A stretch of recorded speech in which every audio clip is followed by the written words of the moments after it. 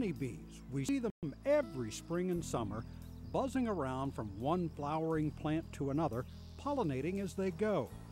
By some estimates, honeybees in North Carolina alone are responsible for more than $154 million in crop productivity.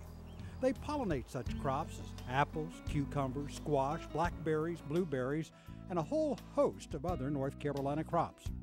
In fact, just about 75% of everything we eat has been pollinated by honeybees.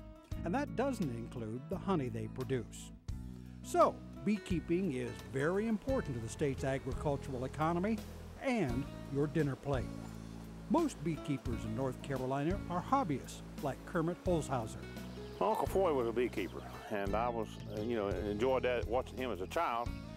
Never was much allowed to get into it. Then as I was dating my wife, and my father-in-law had 2 houses of bees right up on the hill, a couple hundred feet from here.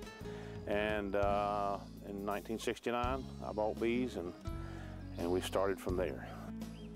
In the very beginning, it seemed like everything else 40 years ago was a lot simpler than it is today.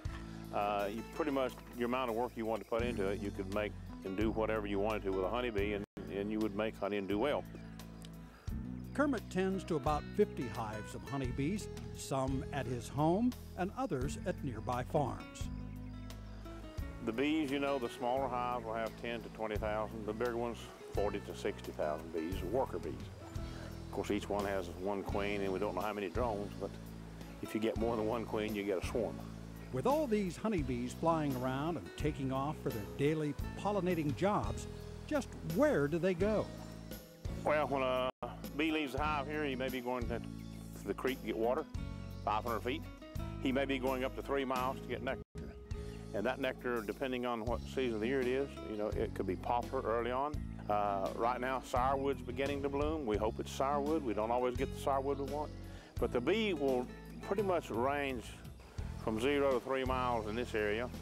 And then places like in the desert, they'll go even further than that. So really, we don't know where they're going, don't know when they'll be back, don't know what they're going to bring back with them. But here again, they don't always work everything that's in bloom. They work, what the bloom of their choice. Because most beekeepers in North Carolina are hobbyists and tend to only have a few hives, they don't collect a lot of honey. In this area, you probably would make, 50 pounds a year. You'd have some years a lot better. You'd have some years worse. North Carolina is not a very high state as far as pounds produced per year.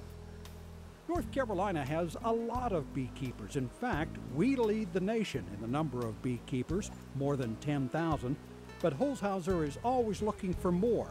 It's a must. Every man I know is getting older.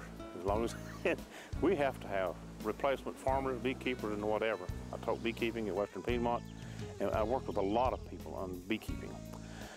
You don't retain many of them as beekeepers, like anything else. You just have to keep working with the masses and hope you get several good ones out of it. And that's what drives it. We have to have faith in what's coming with our younger generations, and we need to teach them every little thing we know. And the main thing that we know is you need to be studying and reading and trying to learn all that you can learn, because you and I, we don't know it all. But we need to teach them where they can find the information that they need. And that's kind of what we're here to do as mentors. Like any undertaking, beekeeping has its share of pitfalls. Even before collapse disorder, the phenomenon that has literally killed entire hives overnight, the 1980s were a trying time for beekeepers as well. Then we started, back then we had to start studying and reading and trying to figure out exactly what we're going to have to do to survive. And then as the years went along, we realized that our local bees, if they could survive and could be bred through genetics, then that was what we thought was what we needed to do. So long story short, I ended up going with the Russian bees because they are more tolerant to mites. And here again, when we started with Russian bees, it was almost like we had to learn how to do beekeeping all over again, because they were different from the Italians.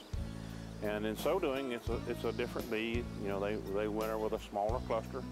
They're more aggressive, but all said and done, they will survive the mite with a little bit of help. It's a tough hobby, and if you try to take it any further than a hobby, it gets expensive. It's hard to justify what you're doing from a dollars and cents standpoint. So, the next time you encounter a honeybee, remember, that little insect is extremely important to agriculture and much of the food you find on your plate. Oh, one last thing. The honeybee is North Carolina's state insect.